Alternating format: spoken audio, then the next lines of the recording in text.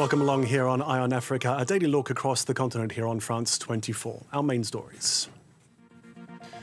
Pressure grows on Gabon's military junta to hand back power after the overthrow of President Ali Bongo. The regional bloc ECCAS and the country's opposition coalition have urged international partners to push for a rapid return to civilian rule. In Democratic Republic of Congo, at least 48 people are reported to have been killed in the eastern city of Goma in a security forces crackdown Wednesday on protesters calling for UN peacekeepers to leave the country. And in South Africa, the death toll rises to 76 after the devastating Johannesburg fire at an abandoned apartment block that housed dozens of homeless people and squatters. Search and rescue operations continue, with most bodies so badly burned they cannot be identified. Thanks very much for joining us here on France 24. First up, Gabon's main opposition group has urged international powers to press the military junta to hand back power. The regional bloc ECCAS has also called on partners led by the African Union and the United Nations to back a rapid return to civilian rule.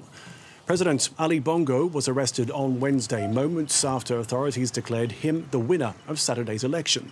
The coup leader, General Brice Oligui Nguema, is due to be sworn in as interim president on Monday.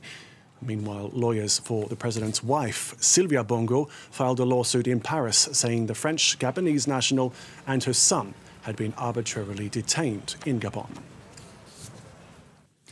This is the 8th coup d'etat in Central and West Africa in the past 3 years, and it's revived discussion of the inability of France to break with its colonial past. Earlier, Eye on Africa producer Camille Nedelec spoke to Thomas Deltombe, the co-author of the book which translates to The Empire That Just Won't Die. He said the string of coups in former French colonies could be seen as the start of a new phase of decolonialization. And I think the Gabonese people who were kept in great poverty and who were deprived of political freedom can only rejoice at turning the page. And I think that the same general sentiment can be found in many other French-speaking African countries, in the Sahel, but also in countries like Senegal, Cameroon, etc. I think that the African people are fed up with France-Afrique and they want to get out of the system once and for all. We may be witnessing a new decolonization, a new process of decolonization. As you know, France succeeded in the 1950s and 60s in gutting African independence. And I believe that African people are seeking to recover areas of sovereignty. So what now? How should France react to these coups? Is there any way to stem the contagion? Well, I don't know if it's not the role of the French to determine where the African country should go. And I think Emmanuel Macron, who presents himself as a young leader born years after decolonization, hasn't broken with this mindset. On Monday, he said something quite interesting. He said that France should respect a balance in his African policy. He said, neither weakness nor paternalism. Otherwise, and that's the important bit, we are nowhere.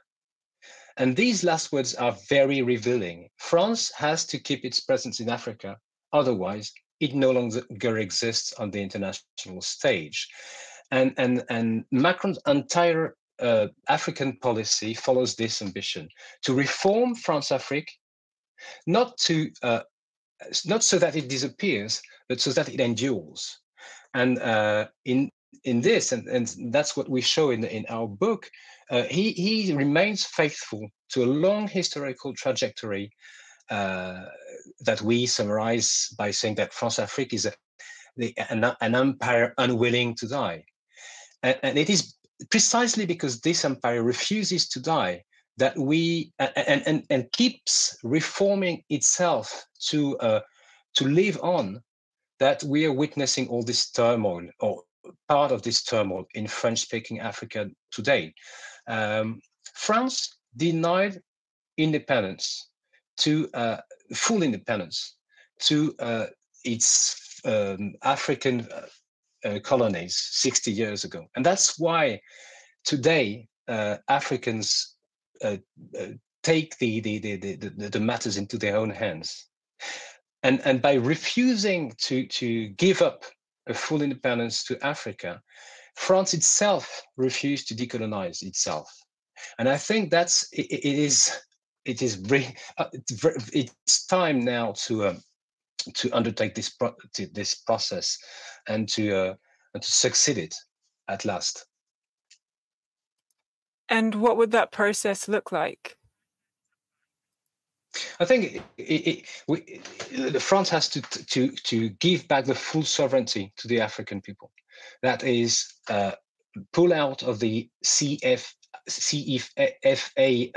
monetary system, to take back all its military bases, to stop supporting autocrats. That's the first thing. Respect the full sovereignty of African people. It would be the first time since the 19th century, and it's time to do it. And that was Thomas Delton, the co-author of the book, which translates to The Empire That Just Won't Die. Next up, this weekend in Niger, anti-France protesters are taking place as relations continue to sour between the country's new military rulers and its traditional ally. Civil society groups called a three-day sit-in in Niamey, starting this Friday, to denounce the presence of French forces in Niger.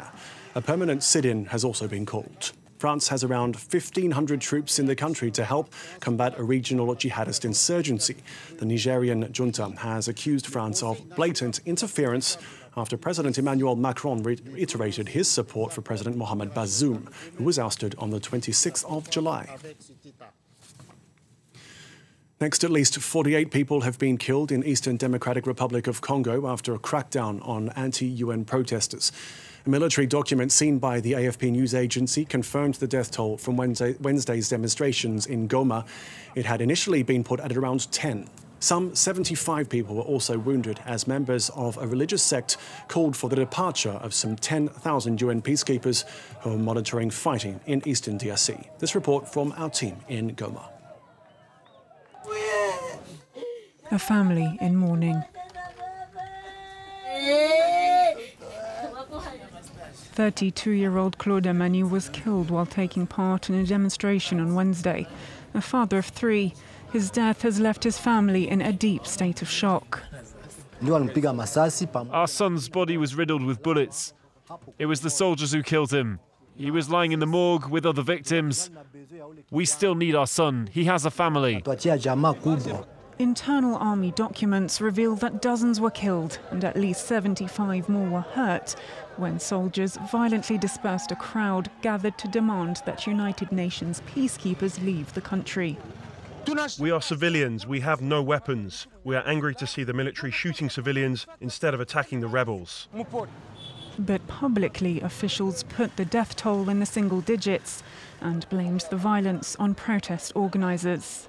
Un groupe de bandes armés, drogués et manipulés. A group of armed bandits belonging to a religious sect, drugged and manipulated, deliberately sowed chaos in the town. The defense forces took every precaution. They were strictly professional as they put an end to the actions of these troublemakers. Ont pris toutes les précautions et ont stoppé professionnellement les aventures de ces fauteurs de troubles. Many have become increasingly disillusioned with the MONUSCO mission as conflict between armed groups and the military continues in eastern DRC, despite the presence of over 10,000 UN troops. Next, in South Africa, the death toll has risen to 76 after the devastating Johannesburg fire at an abandoned apartment block that housed dozens of homeless people and squatters. Search and rescue operations continue, with most bodies so badly burned they cannot be identified. Caroline Lambole has this. Shock and devastation. More than 24 hours after the fact, families and friends of the victims sat outside this Johannesburg building on Friday, waiting for any news about their loved ones, as search dogs combed the debris. Many people died, including my little brother. Some of us survived because we lived on the first floor, and the fire didn't reach our apartment. But the one next door burned down.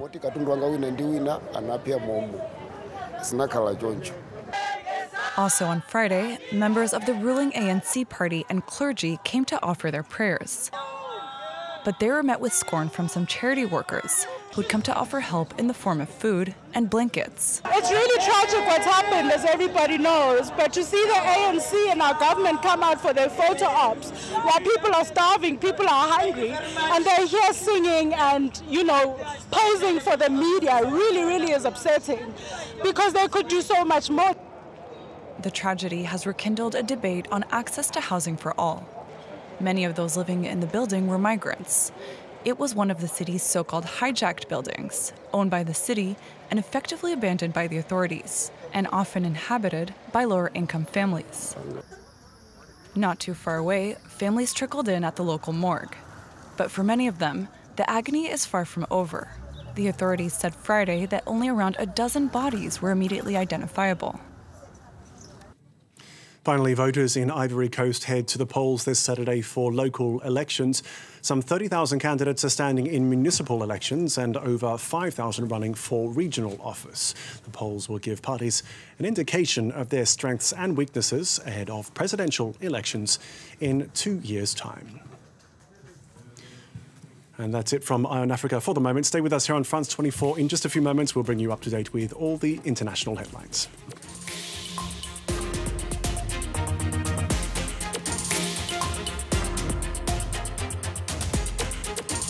Thanks very much for staying with us. Time now for Eye on Africa with me, Georgia Calvin-Smith. All the latest in politics, economics and the arts in Africa on France 24. Our journalists are in every region, every country, to report on the emergence of a continent of unparalleled riches. Bringing you Africa's stories on France 24. Good, thanks for joining us. Do so again. Take care. Liberté, égalité, actualité.